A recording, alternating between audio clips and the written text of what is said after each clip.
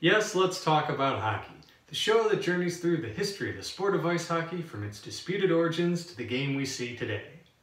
After adding 7 new teams during the 90s, the NHL looked to close out their decade-long expansion efforts with 2 final clubs to start out the new millennium. The second of these 2 new franchises was the NHL's second attempt at a presence in the North Star State, the Minnesota Wild. After the NHL's great expansion in 1967, Minnesota had been a proud member of the league in the form of the North Stars for 26 years before the club ultimately packed up and moved to Dallas in the summer of 1993, with management citing poor attendance and a failure to reach a deal for a new arena as their reasons for the move. It wasn't long, though, before St. Paul Mayor Norm Coleman began to campaign for either a new expansion team in Minnesota or to entice an existing franchise to relocate there. In fact, the relocation bid almost happened when a Minnesota-based group purchased the Winnipeg Jets in the fall of 1995. However, when negotiations for an arena in Minnesota fell through, the Jets were relocated to Phoenix instead. Luckily, less than 2 years later, the NHL announced it intended to expand from 26 to 30 teams and named Minnesota as one of the new expansion franchises set to start in the 2000-2001 season. Looking to pay tribute to the state's wildlife and outdoors reputation, a few possible names for the club were tossed around, including the Blue Ox, the Northern Lights, and the Voyagers. But in January of 1998, the new team was officially branded as the Minnesota Wild. To fill the role of GM, Doug Risebrough was brought in from the Calgary Flames, and for their first head coach, Minnesota named former Stanley Cup winner Jacques Lemaire to the position. During the expansion draft in the summer of 2000, the Wild would select some decent veteran talent, such as Mike Vernon, Joe Juneau, and Scott Pellerin. However, Vernon and Juneau were quickly dealt to other teams in exchange for younger players and draft picks. The Wild's first game came on October 6, 2000 against the Mighty Ducks of Anaheim. While Marian Gaborik, the club's first pick in the entry draft, would score the first goal for the franchise, it would be the only goal for Minnesota in this game as they lost 3-1. It would be another 5 games before the Wild registered their first win on October 18th against the Lightning. Wins would not come easily for Minnesota during this first year, as they only managed to win 4 of their first 20 games and 3 of their last 20 games, landing them at the bottom of their division and second from last in their conference. In their second year, the Wild would improve slightly, earning 5 more points in the standings than they did the previous year, while Gaborik became the club's first 30-goal scorer, and winger Andrew Burnett set a new club mark with 69 points. Unfortunately, Minnesota would still finish last in their division once again. Things turned around in the 2002-2003 season as the Wild jumped off to an 8-1-2 start. With Gaborik producing another 30-goal year, 4 other players on the team tallying 40 or more points, and goaltenders Dwayne Rolison and Manny Fernandez ranking 2nd and 4th in the league respectively for save percentage, Minnesota finished ranked 6th in the Western Conference for their club's first berth in the playoffs. In the opening round, the Wild were matched against the 3rd-ranked Avalanche. A 3-goal surge in the second period gave Minnesota the win in Game 1, but Colorado struck back by outscoring the Wild 9-3 to win the next 3 games. With their season on the line, Minnesota was able to hold off a third-period charge by Colorado to extend the series with a 3-2 win in Game 5. Then the Wild continued to defy the odds with 2 overtime victories in a row on the strength of goals by Richard Park in Game 6 and then Andrew Burnett in Game 7 to complete their first playoff series win. In Round 2, Minnesota was again the underdog against the Canucks, and even though the first 4 games were decided by only 1 goal, the Wild once again found themselves in a 3-1 series deficit. However, Minnesota would pull off another comeback, outscoring Vancouver 16-5 with goals from 10 different players over the next 3 games to advance to the Western Conference Finals. Unfortunately, Anaheim's goaltender J.S. Giguere stonewalled the Wild's offense during the first 3 games of the next series, stopping all of Minnesota's 98 shots. Though Burnett finally got the Wild on the board early in Game 4, he would be the only goal scorer on the team as Anaheim completed the sweep with a 2-1 win. Though their playoff run ended here, Jacques Lemaire brought home the club's first piece of hardware after receiving the Jack Adams Award for Coach of the Year. After this surprising playoff run, things took a step backwards for Minnesota in the 2003-2004 season.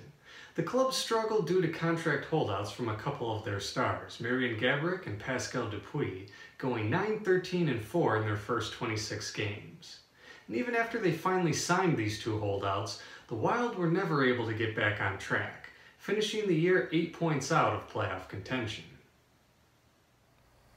When play resumed after the 2004-2005 lockout year, Minnesota once again had a rough season, finishing last in their division despite Marian Gaborik and Brian Rolston setting new franchise marks for goals and points respectively.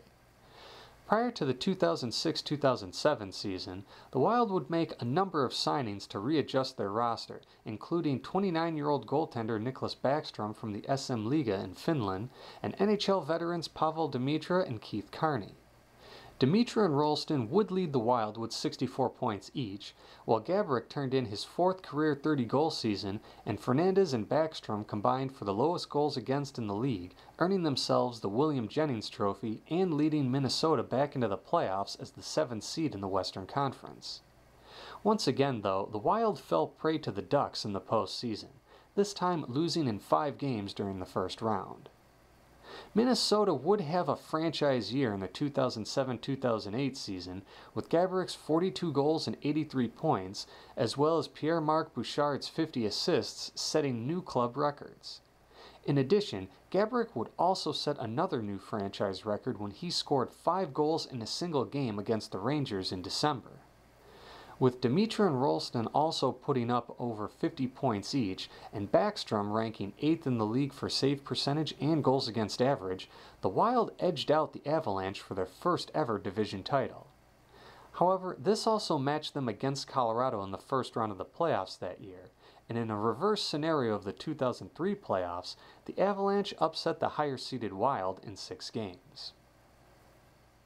Despite coming off a division-winning year, injuries in the 2008-2009 season stifled Minnesota's offense, with only 3 players managing to score 20 goals, thus dropping the Wild to 9th in the conference by year's end, 2 points out of the playoffs. Following this disappointing season, there was nearly a complete turnover of the team's coaching and management staff, with San Jose assistant coach Todd Richards taking over as head coach, and Pittsburgh assistant GM Chuck Fletcher taking over as the new general manager.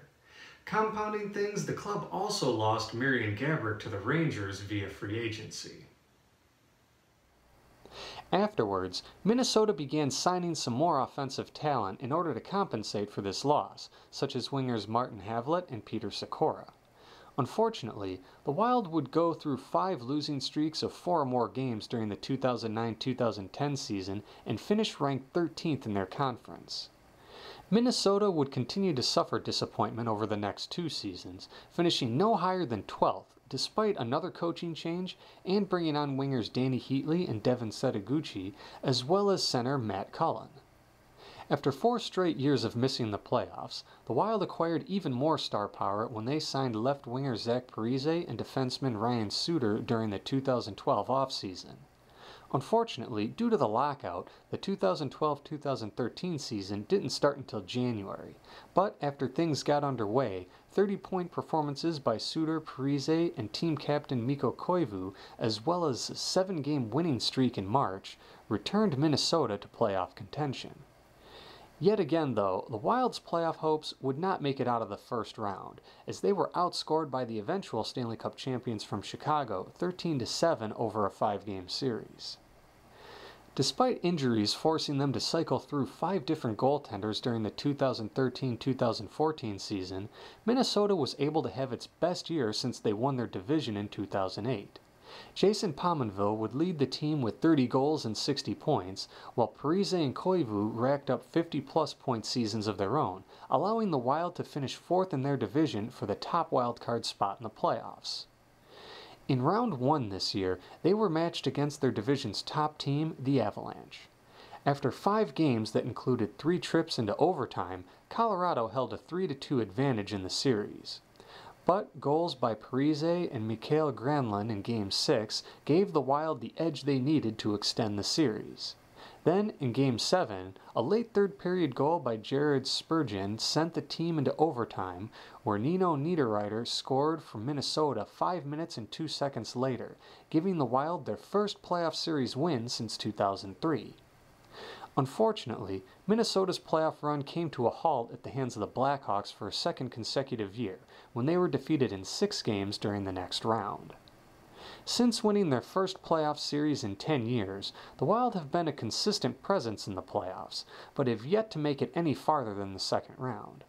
However, with the acquisition of players like Eric Staal and Devin Dubnyk, as well as the development of draft picks Mikael Granlund and Jason Zucker, Minnesota is looking to change their postseason luck.